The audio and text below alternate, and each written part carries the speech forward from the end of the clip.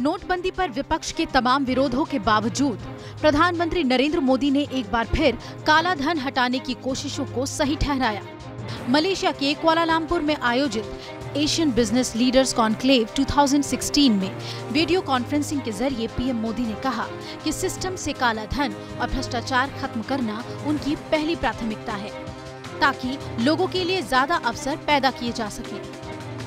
India is currently witnessing an economic transformation.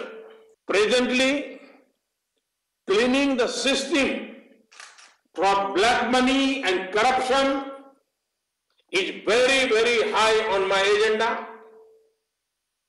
This goes closely after digitization and introduction of GST.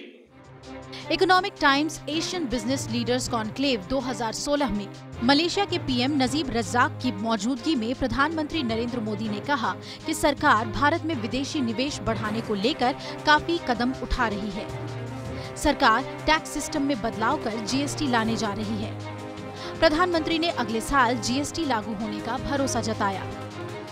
I'm happy to share that the constitutional amendment for goods and service tax (GST) has been passed.